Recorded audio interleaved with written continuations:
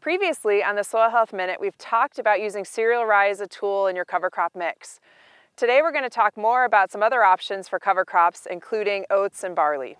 In this field, we have a fall-seeded cover crop that included 32 pounds per acre oats. The reason we like to use oats are that you get a little bit less growth in the fall, and you get a really nice mellow residue to plant into the following spring. Oats are a good option to use a little bit extra moisture, but also oats will winter kill.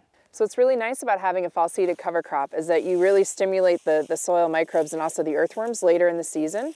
And so here we actually have a bunch of earthworm casts on the surface. And so this is a really great indication of a healthy soil and that there's a lot of activity in here. We're in another field now that had barley as a cover crop last fall at the same rate, again 32 pounds per acre. And you can see that the residue here is completely different from the oat field that we were just in. Much taller and much stiffer than the oats, and it grew a little bit longer than the oats did in the fall season. So again, we have another cover crop that will terminate with winter kill. And we also have, again, this really incredible earthworm activity that was occurring in this soil in the fall. Barley is an excellent choice as a fall-seeded cover crop, especially on salt-affected fields. So if you have salinity issues, following whatever crop you have with something like barley could really help use moisture and manage salts. We've looked at fall season cover crop mixes, including oats and barley.